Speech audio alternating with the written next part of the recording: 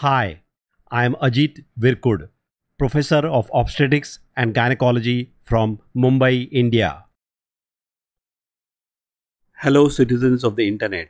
In this HD video, I am going to give you a skills demonstration of Skyla IUD insertion. Skyla is a newly approved levonorgestrel releasing intrauterine system that is smaller in size than Mirena. It is marketed by Bayer Healthcare Pharmaceuticals Incorporated. For more information, please refer to their site. It contains 13.5 mg of levonorgestrel in its reservoir as compared to 52 mg in the Mirena IUD. Skyla releases 14 micrograms of levonorgestrel daily, an amount that decreases progressively to 5 micrograms per day after 3 years. It is approved for a lifespan of 3 years. The insertion method shown here is also applicable to insertion of the earlier generation copper with silver IUD called as Nova-T. In this video, you will see a demonstration of the proper insertion of Skyla or Nova-T IUD with its inserter. Let's take a look at the system components inside the sterile packaging. Skyla with its inserter consists of a 28 by 30 mm T-body with flexible side arms ready to load and insert. There is a silver ring and a steroid reservoir around the vertical stem. The inserter, which is 3.8 mm in diameter, is curved with a centimeter scale calibration and has a flange. The handle contains a mark and a slider with threads inside. Skyla threads are held in place by a locking mechanism. This locking mechanism allows single-handed loading of Skyla IUD into the insertion tube. Instruments required are sterile speculum, antiseptic solution, sponge on a ring forceps, tenaculum, uterine sound, sharp curved scissors, and sterile gloves. Informed written consent must be taken prior to insertion. Patient is put in lithotomy position. A bimanual examination is done to ascertain the size, shape, and position of the uterus. Gently insert a sterile Cusco speculum to visualize and steady the cervix. Thoroughly cleanse the cervix and vagina with a suitable antiseptic solution such as betadine. If the uterus is anteverted, grasp the anterior lip of the cervix and gently apply traction to straighten the uterocervical canal and stabilize the cervix.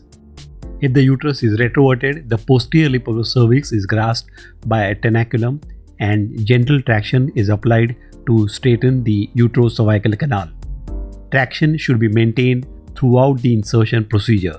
Gently insert a uterine sound to check patency of the cervix and measure the uterocervical length in centimeters.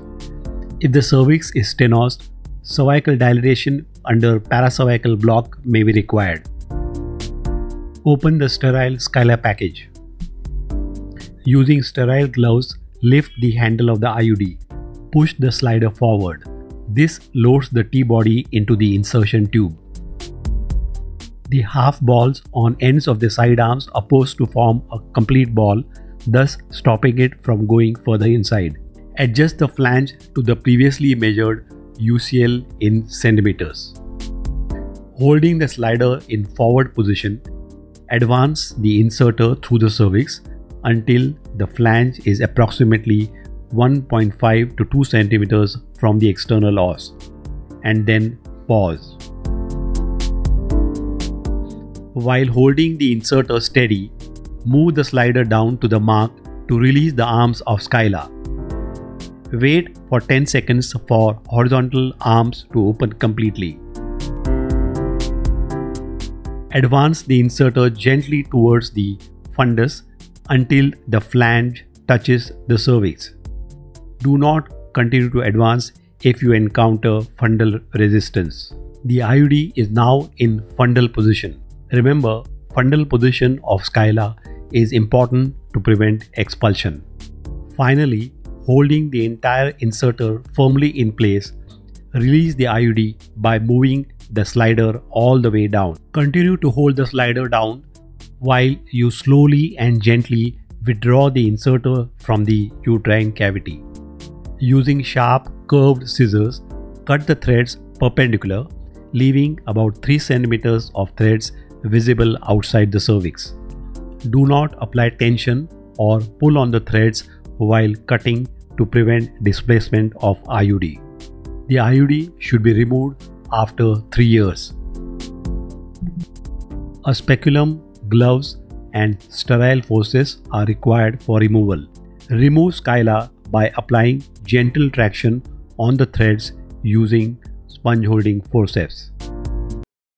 For further reading on this topic and other topics in obstetrics and gynecology, please refer to the following books written by me: Practical Obstetrics and Gynecology, Modern Obstetrics, Modern Gynecology, Clinical Cases in Obstetrics, Questions and Answers, Clinical Cases in Gynecology, Questions and Answers, and Pelvic Reconstructive Surgery.